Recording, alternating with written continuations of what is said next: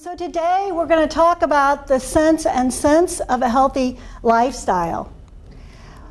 Hippocrates in the 5th century before Christ, we knew that they had the sense that there was a relationship between exercise and health.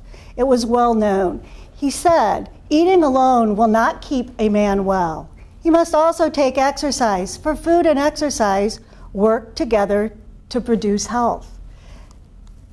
As we move through years of scientific research, we can see that there has been a correlation between physical activity and health status. Some of the early research that was done in London with Morris et al., they were looking at the bus drivers and then the conductors and the people who did the double-decker buses. And the bus driver would drive the bus and the conductor would go up and down the stairs all day long and take tickets. And what they found out was the people who were taking the tickets, if they did have a heart attack, they actually recovered better, and their instance of having a heart attack was a lot lower than the poor man who had to drive the bus all day. We also know that the more fit you are, you tend to live longer, you have a healthier life, and so there has been that association between physical activity and health. But it also comes across all subsets in some relationship. For instance, we know that regardless of your age, regardless of your sex, your race, or the environment, there is still a relationship between physical and activity. Still talking about the sense of physical activity, the benefits.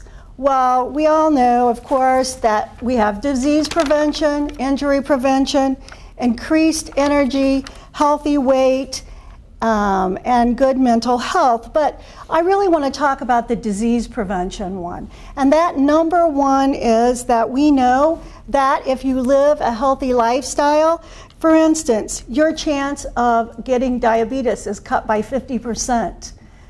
If you are prone to having diabetes, if you would exercise, that really can help a lot. And also if you have hypertension, it lowers your blood pressure without drugs if you do exercise. If you lead a healthy lifestyle, you can lower your risk for colon cancer by 60%.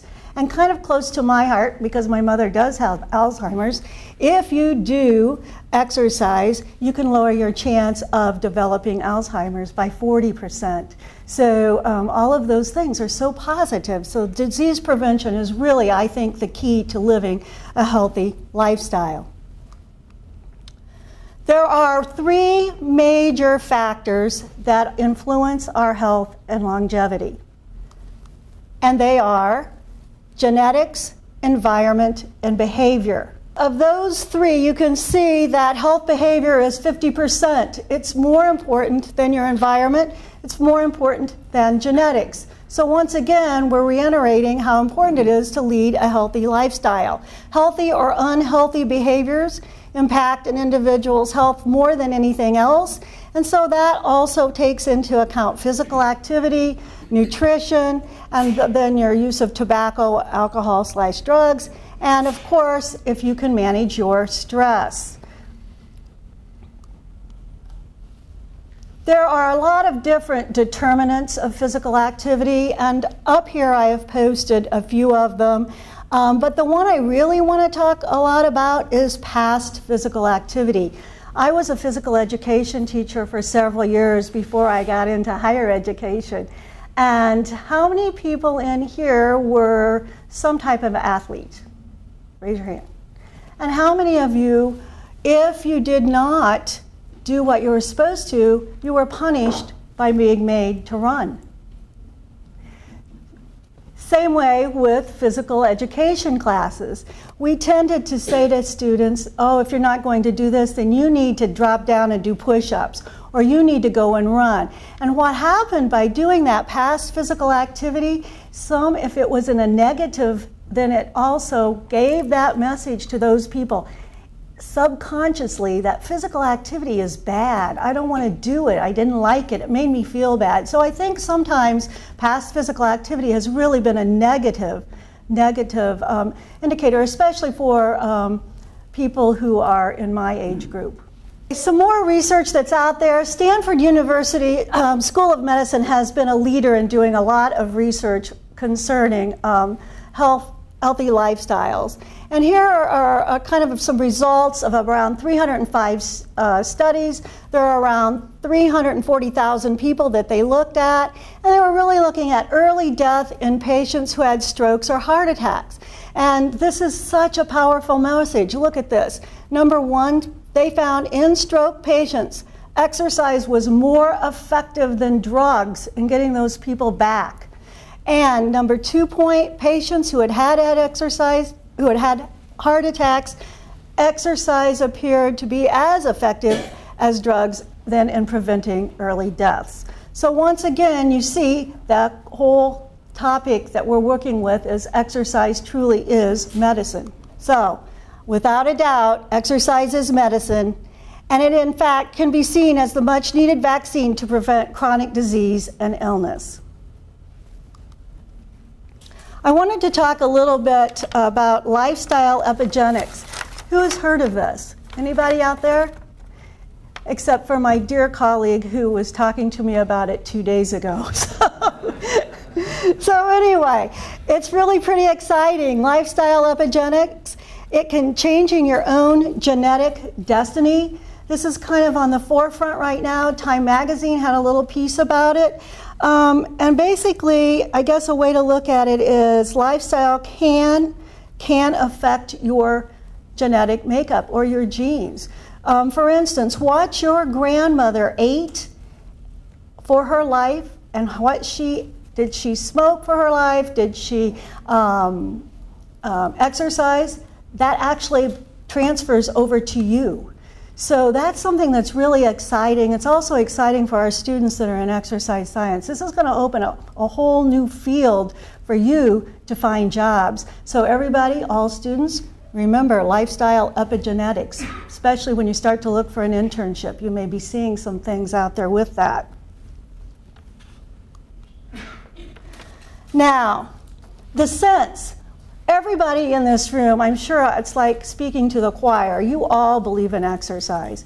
You either believe in exercise or your professor made you come, but you still believe in exercise, right? But the problem is, we know it, but common sense is not necessarily so common, especially when it comes to physical activity. Here's an example of something that I found I thought was pretty cute. The people are taking the escalator up to work out at their 24-hour fitness. Or have you ever noticed people will drive around and round and round to find the closest parking spot they can to even go into to the campus recreation. I see it in Brophy too. Even though we're really lucky, we have parking lots close to us. I see students drive around so that they can get on the front row instead of going in. Or how many students wait for the bus when they could walk so much quicker to class, but they will wait. So common sense is not so common when it comes to physical activity because we know we need to be active.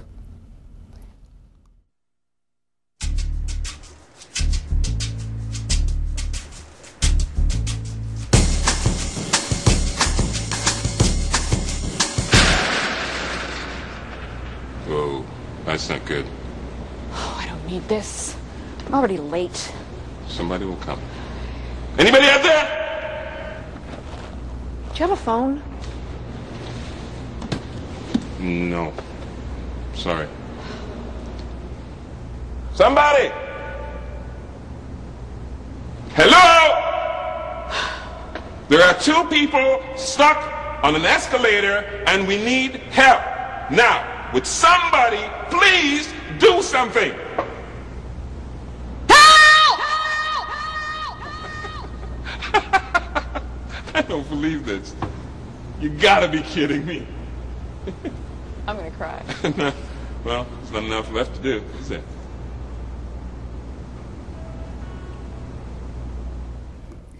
I thought that was pretty good. I found that when I did a little search. Anyway, some things that still common sense is not so common that we're going to move into are some of those fitness myths that you may have seen or heard out there. Exercise is one sure way to lose weight. Well, it helps, but you cannot exercise enough to really lose a lot of weight. For example, if you weigh 150 pounds and you walk for 30 minutes, you burn about 150 calories. It takes 3,500 calories to burn a pound. So you're going to have to walk for 11 and a half hours before you can lose a pound. So I doubt that you really want to do that. However, if you combine it with proper eating and nutrition and diet, so if you cut out of your daily diet 500 calories and you do that for 7 days, okay, there you've lost a pound too. So then you don't have to, your 11 and a half hours don't look quite as bad as not eating 500 calories a day. So in other words, you've got to do them together. Doing crunches or working on an ab machine will get rid of belly fat. Not necessarily. You're strengthening some muscles, but you still are not really burning the fat to get rid of. And the other thing is, people, we're all built a certain way. Some of us are bananas, some of us are pears, and some of us are apples.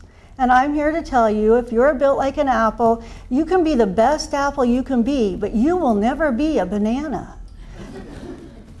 So, fitness myth number 3, you will burn more fat if you exercise longer at a lower intensity. Well, that's not necessarily true. It's kind of a double-edged sword. Because if you do something at a higher intensity, yes, you burn more calories, and that's really good, and you don't have to go for as long. And we would like to do that. But the problem is, that's the best way to burn calories. But the problem is you have to be fit enough to be able to do that. So you have to start slow, you have to spend the time to burn the calories, but you do not burn more fat if you exercise longer at a lower intensity. That's not necessarily true. An aerobic workout will boost your metabolism for hours after you stop working out. That would mean that person who did their 30 minutes of walking, she wouldn't have to do anything else for several days because she could still be burning fat. So we know that isn't true. You boost it for a while, but not for that long. Muscle weighs more than fat. I hear this all the time, and I see Dr. Saturn down there, and I know I've talked to her about this. A pound is a pound. It weighs the same. Muscle is a little more dense. But it's still, we know it doesn't, people will say, oh, I'm going to weigh a lot more because I'm building muscle. No. And fitness myth number 6, you are fit if you are thin, you are unfit if you are fat. Now, how many of you have the skinny mother or grandmother who probably weighs 90 pounds, but when you take a hold of her arm, it's mush? Is she fit? No. She's thin, but she's not fit. And you are unfit if you are fat. That is not necessarily true. Things are based on BMIs, which is your body mass index, and you're looking at your height and weight. And sometimes a lot of people will have a lot of muscle mass and they are fit. In fact, there's research that is showing right now that people who are, it's almost healthier to be a little on the fat side and be fit versus being thin and not fit. So it's about being fit and being physically active. We're all here, we all know the obesity epidemic in June was turned into what? What did we change that wording to? Exercise science students. Isn't obesity a disease now? So we've gone from it being an epidemic to being termed a disease for the United States. That's fairly a powerful message. And you have probably seen by state, they show the obesity epidemic, and you can see where the different states, who has the highest percentage of obese people. And we see those fairly common, so that's why I put this up. This slide shows percent of adults physically inactive by state. And the reason I put that up is because it mirrors the obesity percentage. So we know that that relationship between being sedentary and obese is so strong. The American College of Sports Medicine recommends 30 minutes of activity every day. This is from a group called WELCOA, and they state that most 75% exactly, of Americans do not meet this goal. Exercise 30 to 40 minutes a day most days a week can delay your onset of disability by 10 to 12 years. That's unbelievable, especially if you're 62 like I am. Sedentary living costs the nation an estimated $150 billion per year in health care costs. It is estimated that an employer can attribute 15% of all health care costs to sedentary-related diseases. Now, I think this is kind of interesting. This is called the disease of I don't care-itis. This is a common condition in which an individual has no interest in adopting a healthy lifestyle. I can, but I'm not going to, I won't. The symptoms can include these. All of these up here, but I especially like this one. You feel threatened when someone suggests that you could be healthier if you change the way you eat. Or you feel discouraged because you tried to make changes before, but you failed. And I didn't put anything up about the stages of change, but in the stages of change model, you contemplate something about changing a behavior, and then you think about it, you pre-contemplate, then you contemplate, then you prepare to change your behavior, and then you actually take the action to change the behavior, and then you maintain that behavior. The thing about that whole stages of change is it's cyclical. How many of you have said to yourself, oh, I'm going to eat healthier, and you start and you do it for 6 weeks, and then all of a sudden you go back. But that's okay. You can relapse. You can get back on. So if you think that you've already made, or you feel discouraged because you tried to make changes before but you failed, that stages of change model says, don't feel discouraged, just restart. If you have any of those don't care-itis symptoms, many Americans do. 83% of Americans last year, they didn't have a good diet. 65% were overweight or obese, and 67% of Americans didn't get enough exercise to get health benefits. So, this is the prevention message. Take action now. Our efforts to prevent disease should be like ants in the story of Grasshopper and the Ant. The ant prevented hunger and cold by preparing early, even though he was neither hungry nor cold at the time. So I've talked about the sense and the common sense, and common sense is not so common. So now I want to talk to you a little bit about the sense, or the financial end. Lifestyle choices lead to chronic disease. We've looked at this. This is from famous study, the Nurses' Health Study, and you can see that lifestyle choices can increase your chance for stroke, cancer, heart disease, and diabetes. The cost of an unhealthy lifestyle, 87.5% of healthcare claims are due to an individual's lifestyle. In the United States, heart disease, cancer, stroke, diabetes, they account for 75% of the $2 trillion we spend on medical care.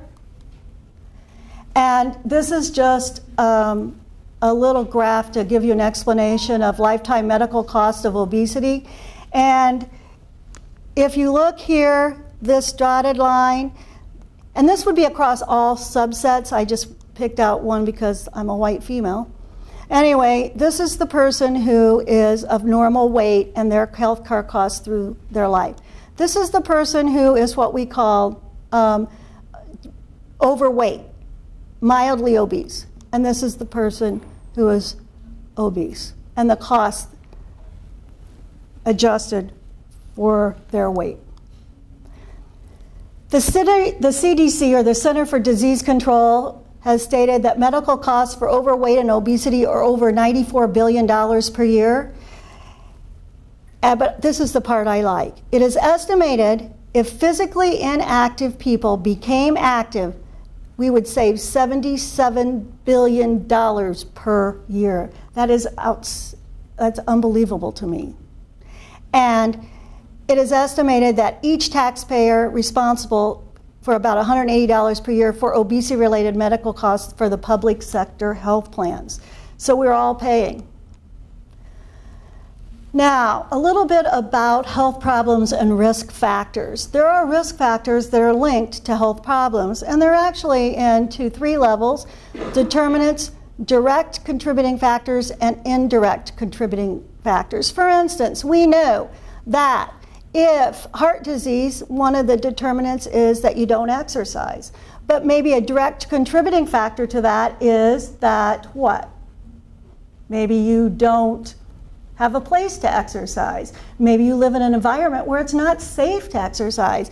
And an indirect contributing factor is maybe there is a place to exercise, but you don't have the money. So sometimes when we look at health behavior, we don't just have to look at why this person has this behavior, but what are the direct and then the indirect contributing factors. This would be a typical company and risk factors for every 100 employees. 25 would have cardiovascular disease, 12 are asthmatic, 6 are diabetic, 26 have high blood pressure, 30 have high cholesterol, 38 are overweight, 21 smoke, 31 use alcohol excessively, 20 don't wear seatbelts, 24 don't exercise, and 44 suffer from stress. Facts. If you have no risk factor, you're only going to cost your employer about $190 a year. If you have one risk factor, $360 a year. 2 to 3 risk factors, $542 a year, and 4 to 5 risk factors, $718. I found this, I thought this was really pretty cute. So, you know, medical inflation is up. It costs a lot. So what if food prices had risen the same rates as medical inflation since the 30s? A pound of butter would cost us $102. A pound of bananas would be $16. You go through this and you just look, a pound of coffee. I really like coffee. I couldn't afford to drink coffee because it would be $64. Many companies haven't put in wellness programs, and they have done the wellness programs to cut their insurance costs. So here are some of the big examples. Johnson & Johnson has had wellness in their corporations forever, wellness programs. They did a study a few years ago, and over a 4-year period, they saved $38 million because of their wellness program that they put in. Another Fortune 500 company looked at putting one in. After a year, they had saved $547 per person. General Motors, they saved $500 per year per person. Travelers Corporation, this was over a several-year period. This was over an 8-year period. They saved $146 million. DuPont, after they put in their wellness programs, lowered absenteeism by 14%. And the Union Pacific Railroad, over several years, were able to save $1.26 million on their health care costs. Consequences for employers: a 1,000-person firm likely spends over $400,000 annually on obesity attributable medical expenditures and absenteeism. There's another thing that we forget about, and we're talking about the cost of not being well. And there's a cost of presenteeism. And that's when employees are at work, but because they're not healthy and they're not working optimally. It is estimated that annual cost to companies for the cost of presenteeism is over $180 billion a year. It's a persistent problem in 50% of workplaces, and now human resource executives are saying that this problem has increased significantly in the last 5 years as the obesity epidemic has transferred to obesity being a disease.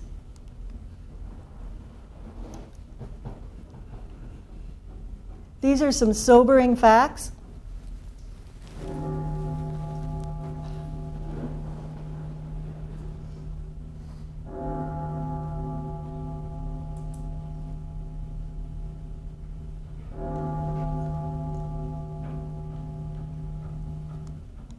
So, coming back to the sense of being physically active. This is Ponce de Leon. He wanted to find the fountain of youth. We have found the fountain of youth, but we just refuse to use it. It is being physically active. It is living a healthy lifestyle. And now I'm going to switch to wellness here at Western. Dale has already talked a lot about Jackie. When I came to Western 24 or 5 years, some years ago, we tried to have a wellness committee at that point, but we didn't get anywhere. And so through the years, we kept trying to do some things. And then Jackie Thompson appeared for us. And what she said was, we're going to put Western, you're going to have Western Wellness Committee. We're going to make it a multidisciplinary committee on this campus, and we're going to try and do something for our employees here at Western. So this was one of the first brochures that was put together, and it was Wellness at Western. Golly, this thing. That tells what we did, put all of it together, had our multidisciplinary team, decided what programs we were going to offer, ran some surveys to get some information and needs assessment. What do people want here for employee wellness? And the first thing that we found out was that people wanted some type of walking initiative. And interestingly enough, walking programs are the #1 programs that corporations use for wellness across the United States. So we were right in step, so to speak, with all the rest of America. So we put together a program in conjunction with Human Resource, and Pam Bowman was leading that team, and it was called Western Walks. It was the first initiative, and we were doing a poll program, and through the years now this has changed to a walkathon, and we do it every year. The first year we did this, we had over 600 participants. It was a wonderful turnout. We also were able to get signs on campuses. And many of you probably have seen these kiosks, but you probably didn't know why they were there. Well, at that time, we wanted to develop, or what Jackie's vision was, to develop walking paths across campus that anybody could walk out of the building and say, I want to take a half-mile walk, I want to go for a 1/4 of a mile walk, and have an idea of where they were going. But the problem was, we didn't have any maps, we didn't have any signs. So these trails were all mapped out, and exercise science students actually walked them all to make sure they were certain distances, and then we had these maps printed, and we were able to get these kiosks. The reason we were able to get the kiosks is because they just were not for employee wellness. At that point, there were no maps on campus. So when visitors came to campus, they didn't know where they were going. So we got these 10 kiosks to put up all over at Western Illinois University. And they were really pretty expensive. Western Wellness and Employee Wellness, it is part of a strategic plan, higher values and higher education. It is a core value.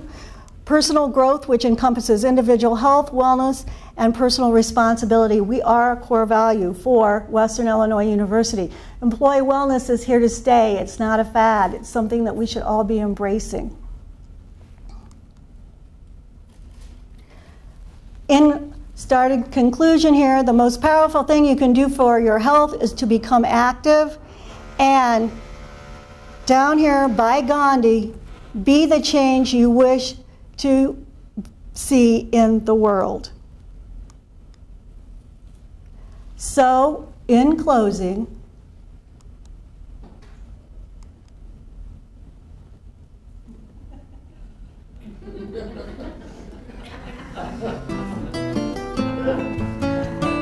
thank you.